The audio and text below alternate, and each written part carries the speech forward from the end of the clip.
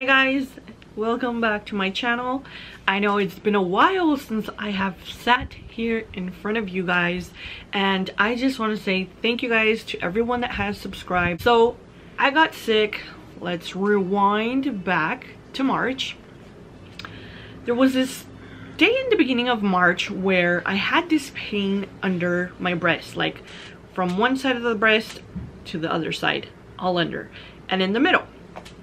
And so it started around 6 in the morning or 7, and it lasted for about 2 hours, and I didn't know what was going on. I didn't know what to drink. So I was like, okay, it went away.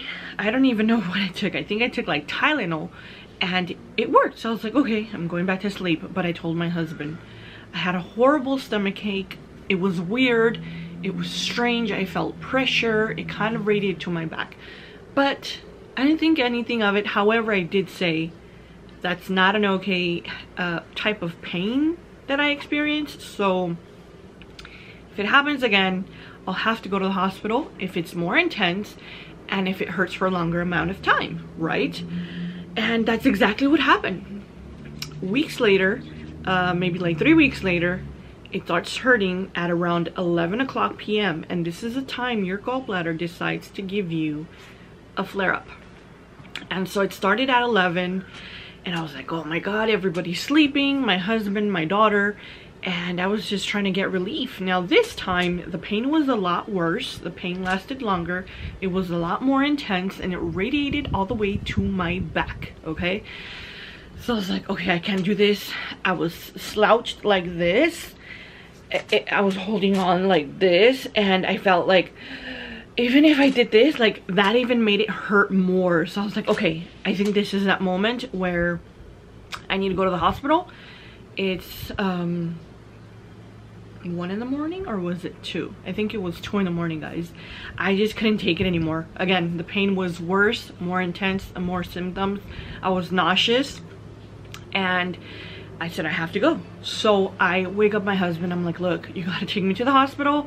I'm not feeling well. The pain is back. It's worse. It hurts all along under my breast, my rib cage.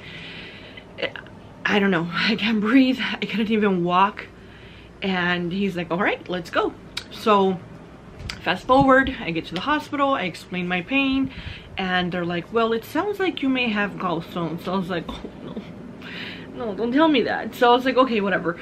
And they're like, so we're gonna draw some blood and we're gonna do a ultrasound. Sorry, if you guys ever see me kind of like zoned out thinking, it's because in my brain I have like a little SD card that I have to like compile all this information and all these things that I want to get to you guys, so don't think I'm kind of crazy.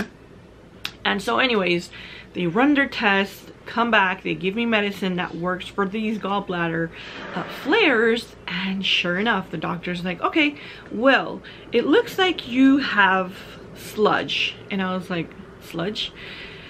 So she's like, in order to get your gallbladder removed, you have to have at least one of these 3 things. So she said one that I don't remember: gallstones and sludge. She said you have sludge. So basically what it is like sand in your gallbladder, right? It's like teeny tiny crystals, and over time and eventually it will form into stones. Okay, however, I wasn't there yet at the stone phase yet. So she's like, yeah, you know, you're gonna have to talk to your doctor and, you know, get a surgeon. And I'm like, oh whoa, wait, like that fast? Like no like treatment options, no nothing, right? So I was like, okay, well, this is an emergency department. They're not the surgeon's office, so they really can't offer me any treatment options. All right, I go back to my doctor. I make they referred me to the South Bay surgeons in the South area of Los Angeles, and I get my doctor's appointment, and he's like, okay, well, you have gallbladder sludge. And I'm like, okay, so is there treatment for that? And he's like, well, the thing is, once there's something wrong in your gallbladder and it's causing you discomfort and it's causing you issues, it's just best to take it out. There's really no point of you trying to get rid of the sludge. Once it's bad, it's bad. So you could get rid of it. It'll come back, and then it'll get back to stones, and then, but again, how are you feeling? So I'm like, okay, so for the past year and a half maybe, I want to say I've been experiencing a lot of digestive issues. I never had heartburn. I started experiencing it. I never had bloating. I felt like I was 9 months pregnant, and a lot of indigestion with like flatulence, air, and again, the whole heartburn was horrible. Like, I would go days, sometimes I would go even weeks with feeling all of a sudden like I could take anything to try and get it controlled or rid of it. It was just like fire, like a flame in my throat. It was horrible. So then I'm like, look, I don't eat fried food because I have gastritis. So you know, I try to limit that, and spicy stuff as well. I said, but there's been things that I've noticed that I've eaten my entire life, and all of a sudden I'm getting bloated, I'm having heartburn, my stomach gets bloated, and like I'm not liking this, like digestive issues. So he's like, okay, yeah. He goes, so then it seems like even though it's just gallbladder sludge, it's giving you problems, and there's really no reason why you should keep it there. He goes, I mean, it is what it is, you know. So he's like, do you want to have another ultrasound, you know, to see if it's still there, to see if, and I'm like, nope, let's just take it out. I was terrified of getting another flare before my surgery and having an emergency situation, which is horrible. In the back of my head, I'm like, okay, it's March. My daughter don't go to school until August-ish. So yeah, let's do this as soon as possible. Let's get it over with. And in the meantime, I was doing research, like, can you get rid of gall sludge? Can, you know, the whole gallbladder stones, the health of the gallbladder, should you take it out, should you leave it? Like, there was so many opinions out there, and I'm not gonna lie, I was having second thoughts, okay? But again, the way I was feeling, I was not willing to keep on having these flares and lead to an emergency. So I was like, no, I'm just gonna do it. In the midst of all this, I found the Bear Pantry Show. That's the name of the channel here on YouTube. I definitely recommend that if you're considering, or you just want some supportive channel content that gives you their experience on the gallbladder situation, the surgery, getting it removed, the whole 9 yards of the recovery and everything, definitely go follow the Bear Pantry. I will have the link somewhere, or the name of the channel here. Again, the Bear Pantry. I went into TikTok, I went into YouTube, I went into Google. I try to educate myself the most I can.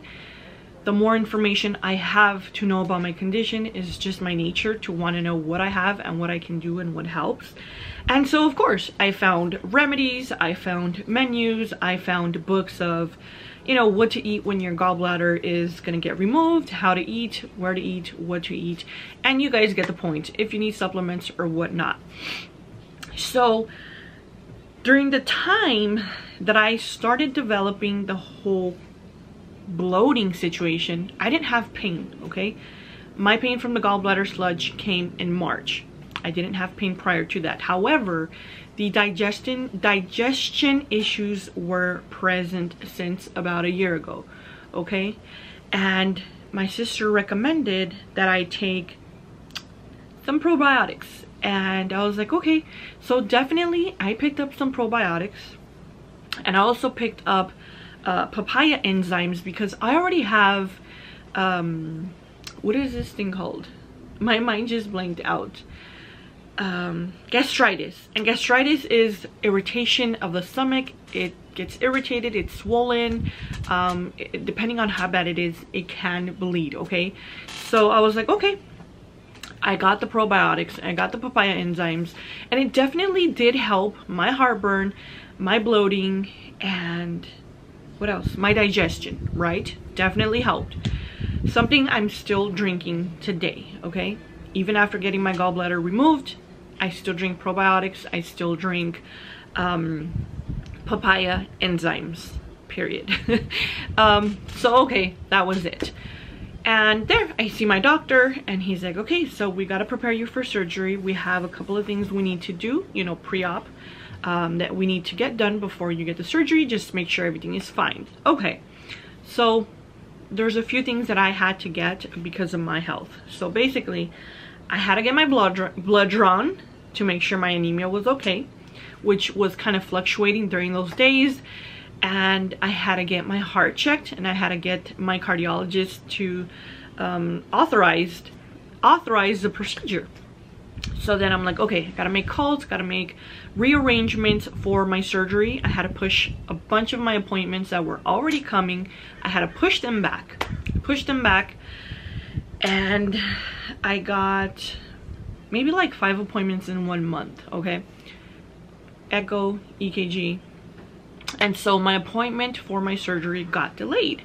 I had to get my surgery in June, okay? June 23rd was my scheduled day for my surgery, and I had to push it back because then they ended up wanting to do some other tests. Sorry if I kind of slutter.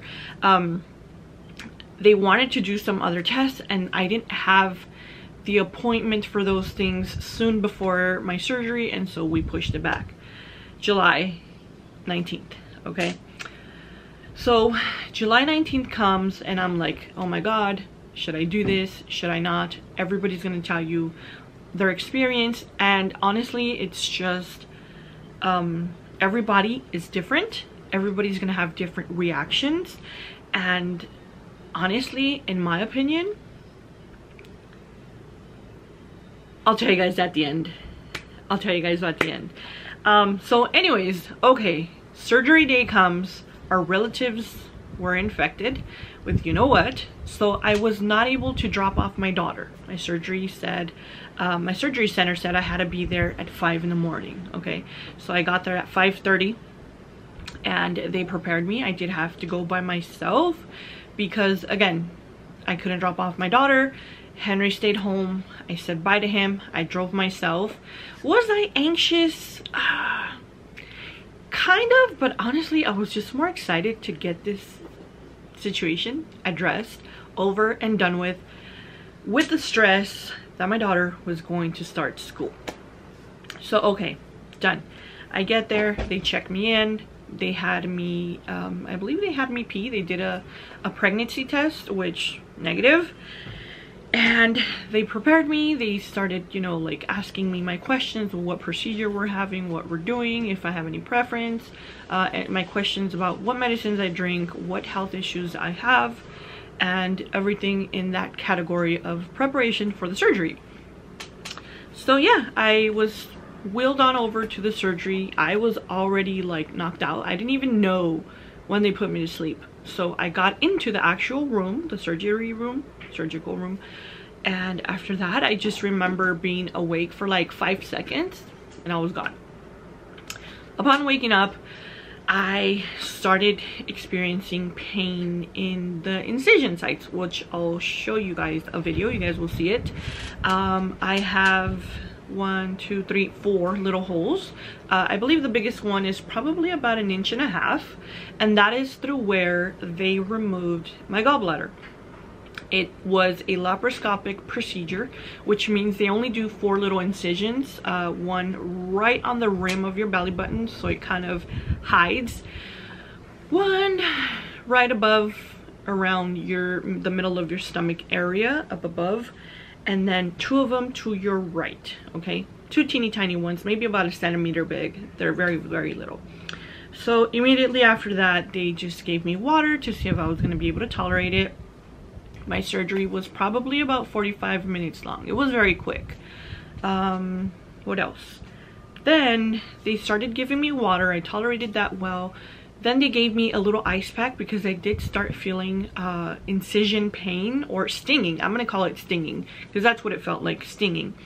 They did cover it with like some medical grade tape, like a complete tape. It was completely sealed so that you don't get any moisture, any soap or anything like that into the wound and get infected. So then, yeah, they gave me my medication. They gave me, through the IV, they gave me medication and antibiotics. Sent me home, I want to say it was like 11:30 or 12. perfectly fine. I walked out of there by myself because again my husband had to stay home. And yeah, I came back home, and once I was home, I was afraid, okay, because I think all of us end up being afraid of that, and that is like you're eating, because my doctor didn't really tell me anything about my eating, and I just went off whatever I read, and I was actually terrified. I read, and again, don't always go for what you see online. I'm number one in that. So it's okay to read, but don't anticipate things until you're there and then, because that wasn't my situation. So because of that, I was like, okay, well, I have to eat light things because my stomach's gonna take some time to adjust to not having a gallbladder. So a few days before I went to the hospital for my surgery, I did prepare my house for like recovery foods, which was jellos, pudding, rice pudding, tapioca pudding, applesauce, crackers, just light things, because again, I did not know what to expect. And reading online and seeing everybody's experience, it was like, well, I guess I won't know until I have this procedure done what my body's going to behave like. So I was fine. Now quickly, before I forget, when you get this procedure done, what they do is they inflate your stomach with some sort of gas so that they can look correctly into your organs, and that air lasts in your body anywhere between the day of the surgery and even up to 5-6 days. Okay, it can last that long. I had it. It was very uncomfortable, but I did pass air, and that really helped get rid of the bloating, because there's really no anything that you can really do to get rid of the excess gas to help it leave your body. So yeah, that was like the most uncomfortable thing. My stomach did feel a little bit big for quite a few days. My clothes was very it felt very like tightening. Again, there was swelling in my stomach, in my abdomen, and then the whole air situation as well. So it is common, it is normal, it's part of the surgery and part of your recovery. So that for me lasted maybe about 5 days. Once it was completely gone, I was like, okay. I did lose some pounds because I ended up having to only eat very little, because again, I didn't know how my stomach was going to respond. The pain from my incision was very annoying. It was more annoying, and it was making me annoyed, and I just had to be laid down. So I opted, which I never do, I opted for drinking the Tylenol with codeine, and that wreaked havoc in my stomach. I have gastritis, so that really irritated and aggravated my stomach, and I ended up having to go to the hospital. Nothing to do with the surgery. If you have sensitivity to or you have gastritis or sensitivity to these strong medicines, do as much as you can to hang in there. It'll go away. Apply ice. Hi, you want to say hello? You want to say hello? You want a treat? You want a treat? You want a treat? Do you want to say hi? Anyways, so yeah, I ended up going to the hospital 3 times for that pain because it got bad, okay? But again, nothing to do with the surgery. Had I not taken Tylenol, I would have been fine. As far as the surgery, I was fine, okay? Nothing else was wrong. Over the time and for the incision site, I did wear ice, okay? I did apply ice. Sorry, I said wear. I did apply ice, and I did kind of do that frequently throughout the day, because normally when there is a wound and you put something cold over it, it activates the circulation and the healing process, so it helps heal faster, okay? And again, they gave me ice in the hospital as well. So I continued to do that. My very first night, I did sleep sitting down because, again, my pain from the surgery site was very annoying to me. It was just like a burning sensation that I personally was not okay with. I was frustrated with. and that's the reason why I took the Tylenol 3. But I said, you know what, I'm gonna have to sleep sitting down. So that was just to get up better without hurting myself. So basically what I did is, you can see behind here, that's my corner. All I did was pile up some pillows right there, and I put something under my legs high enough to keep me kind of like my legs like this, if you guys can get me. So my butt was right here, my pillow was right here, and my legs were like this. That helped me stay in position throughout the night to fall asleep. If you don't have that issue of getting up and you feel like your pain is manageable, by all means you can lay flat. I chose to sleep sitting down, and I also chose to use pajamas that were just one piece. Let me show you guys. I used this, okay? I bought this at Walmart for $6. This is what I used. It's just a long pajama blouse, and this is what I used because, again, you just had surgery. You want to be careful how you sit, how you get up, and you have to use the toilet, you know? So I had to get up, and that's exactly what I use. So if there's anything that I recommend, is you can sleep the first night sitting down, or the second, however you feel. For sure the first.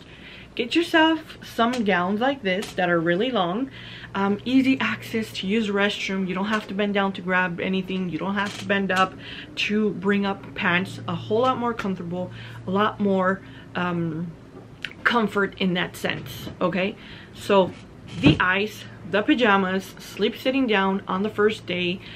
You can eat very lightly if you're not vomiting after surgery and you don't have an intolerance to the anesthesia medication and stuff, and you're fine. Slowly start incorporating your foods, okay?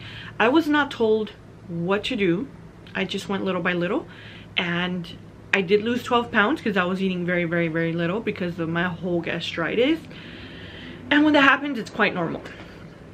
So I'll show you guys my wounds so you guys can see them. You guys can see my stomach.